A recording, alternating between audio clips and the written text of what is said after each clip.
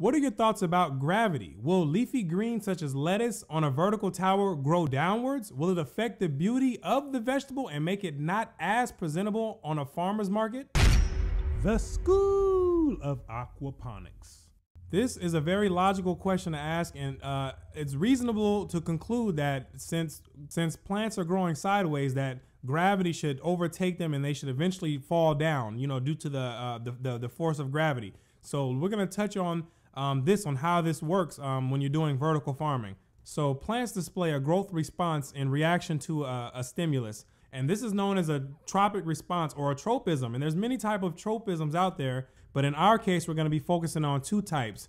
Gravitropism, which in referring to the plants is its response towards the Earth's gravitational field or gravity, and also phototropism, which is going to be the plant's response to a light. So as far as gravitropism, we have two subcategories that we're going to be focusing on: positive and negative gravitropism. Positive gravitropism pertains to the roots.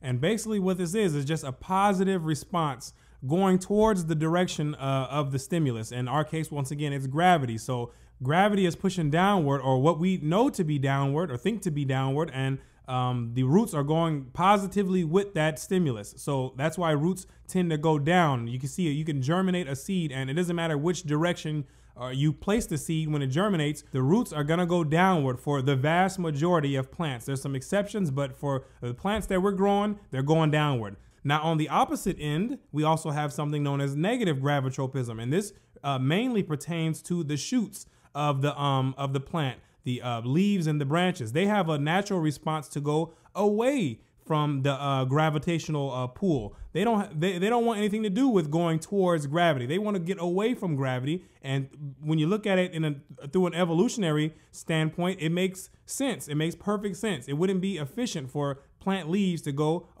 towards gravity because they wouldn't be absorbing light. So this is a natural response for plants to go away from the gravitational pull. So this is known as negative gravitropism. Now we also have something known as a phototropism, and this is where it kind of gets a little tricky at when we're doing the vertical farming. There are certain plants that have different responses to the gravitropism and to the phototropism. Like plants like kale, you'll notice that if you grow them in a vertical plane, then they're usually going to orient themselves more in a response towards the negative gravitropism than towards the phototropism. So you have the light more so on the, like for instance over here on the southern end, but you notice the kale will kind of orient itself straight up. It'll go straight up, or less of an angle, I should say, than some of the other plants that that you may grow. The Swiss chard, they're in the same category. The collards do the same thing.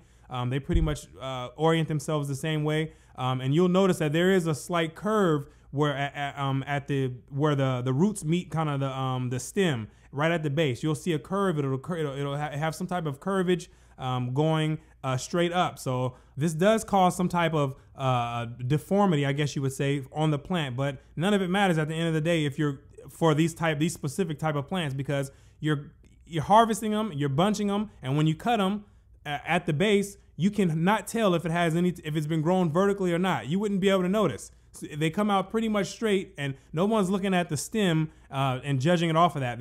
People are eating the leaves, and that's what they want to see, that the leaves are healthy. So the bottom, if it has a slight tip, a curve on it when you harvest it, irrelevant. Doesn't matter at all. Now, when we grow plants like lettuce has more of a phototropic response, a stronger phototropic response than it does a gravitropic response. So it's going to orient itself more towards the light, whatever the direction the light is. So you can get lettuce plants to just kind of just grow straight out towards wherever your light direction's at. If you have a light right in front of it, specifically for indoor farming, then it'll grow right towards that direction, and it'll have a nice fresh head, ready for harvest. It won't really have too much of a curve, hardly any curve at all, other than it just, growing out and to the side towards the light, but nothing noticeable.